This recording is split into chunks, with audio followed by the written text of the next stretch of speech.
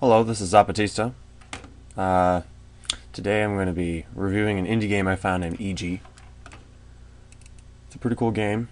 You probably still never heard of it, but you should have, because it's all over the indie game websites. It's got really high ratings. Figured I'd give it a try.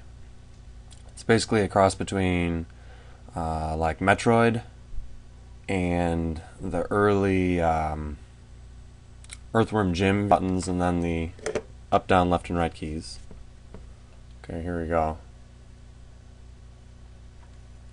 You play as a woman who basically you play as this woman. She's a cyborg, right?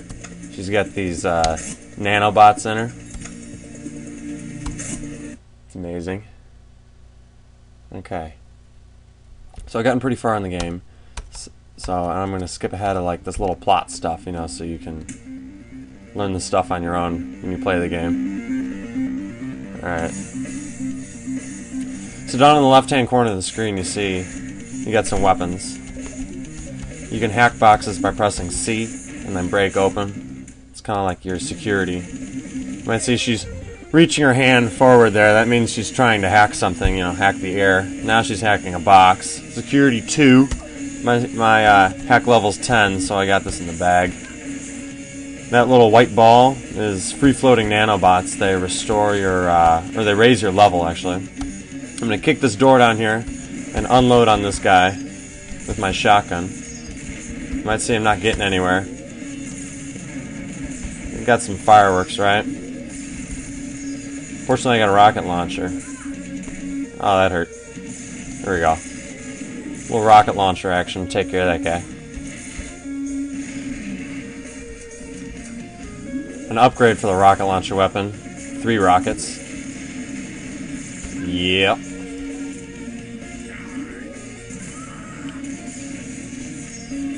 Now, the whole point of the story here is you're adapting this alien technology, right? So I also have a firework weapon. And it kicks ass. Alright, this is getting dangerous. Hop on this bike. It's actually a really hard level. I might die. You can shoot while you're riding this thing too, so it's pretty awesome. Collect some health. Or, I mean, some level upage, I should say. The red stuff up here, this is the health.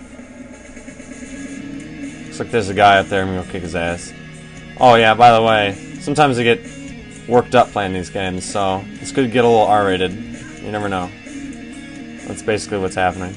I'm gonna kick this guy here. My level's not high enough to kick this guy down, so. Alright, so that weapon he's been using against me, that's his pulse cannon, right?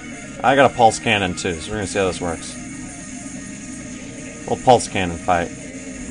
There you go. Pretty cool. Alright, let's see. Alright, these bikes, these are called Tazen bikes, and you can crash through doors. Basically run through enemies a bunch of times and they die.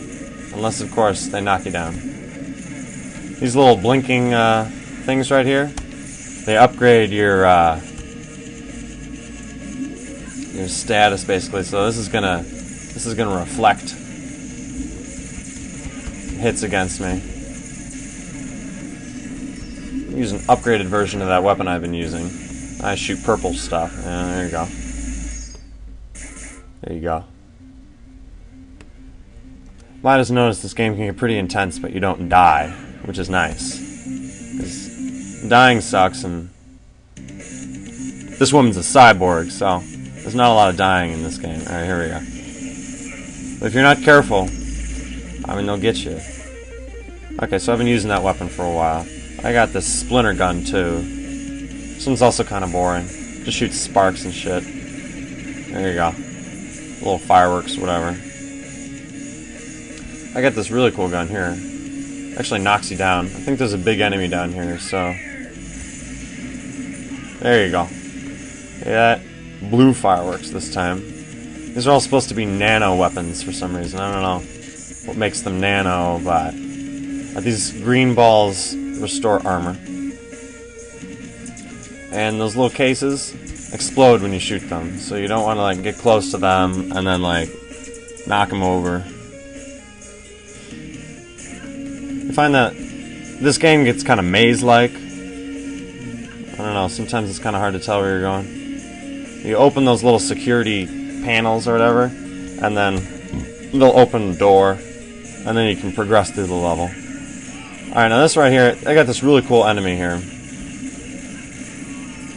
It's this bounty hunter guy that's been chasing me the whole goddamn time. Here we go. Using my lightning gun. It's actually some kind of railgun. It's called like cyclic fusion ignition system, right? I don't know. I like to call it the lightning gun.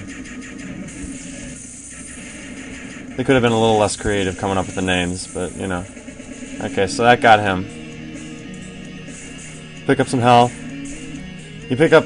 I have all the weapons, so when I pick up these weapons, they basically just add to my normal stuff. Alright, real quick, I'm going to show you some other weapons I like. This one I call a flashlight. It's basically the strongest weapon I have. So I've actually run into some enemies here.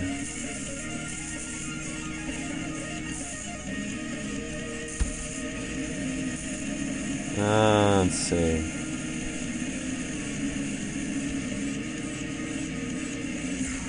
Booyah! There you go, there's the flashlight. Okay, next I'm going to try the nuke. And damage that guy below me.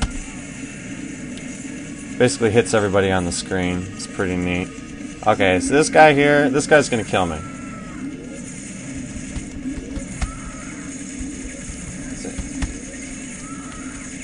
The sad thing is I'm trying.